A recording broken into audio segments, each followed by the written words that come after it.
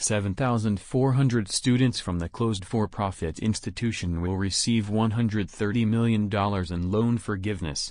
Despite not being a significant amount, there is something. A select few borrowers will have their outstanding debt forgiven. The group consists of thousands of borrowers who attended College America sites in Colorado. College America was a now-defunct for-profit university sponsored by the Center for Excellence in Higher Education, CEHE.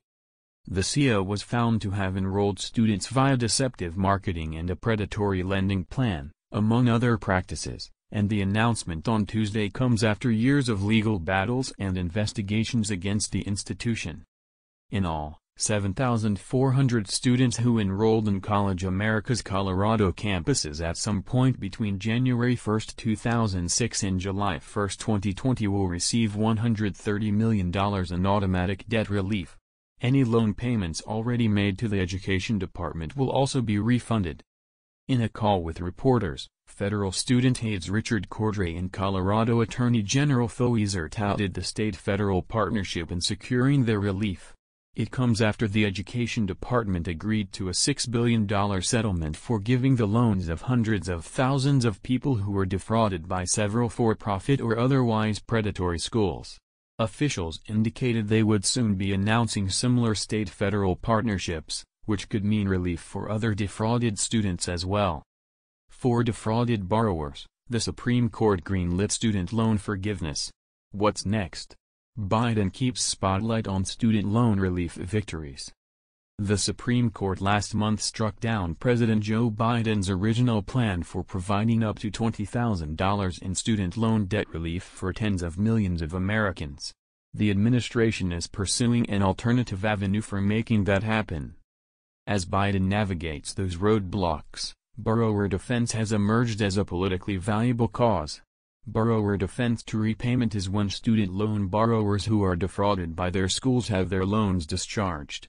The process is designed largely to support former students of for-profit colleges who default on their loans and struggle to find employment at much higher rates than their counterparts at other types of higher education institutions. These borrowers were lied to, ripped off, and saddled with mountains of debt, Biden said in a statement on Tuesday's action. While my predecessor looked the other way when colleges defrauded students and borrowers, I promised to take this on directly, and provide borrowers with the relief they need and deserve.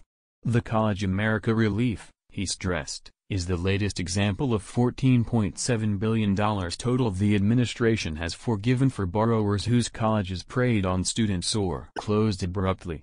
Biden also pointed to other loan discharges the administration has facilitated through programs such as public service loan forgiveness.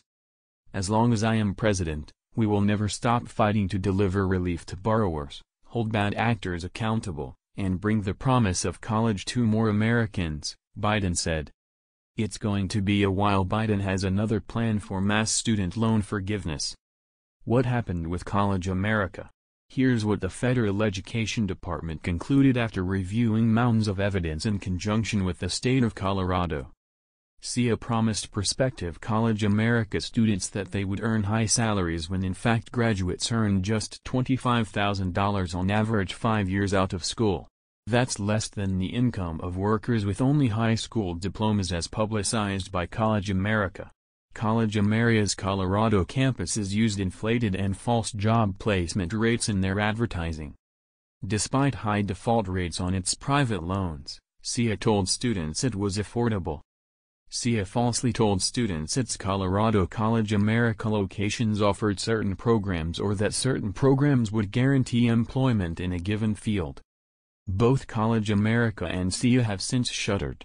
The institution's one-time accrediting agency did not immediately respond to a request for comment. Individuals who are eligible for this borrower defense action will have the entire balances on their federal student loans zeroed out. They will be notified in August. The Education Department is also encouraging other states to share evidence of wrongdoing by colleges in their communities.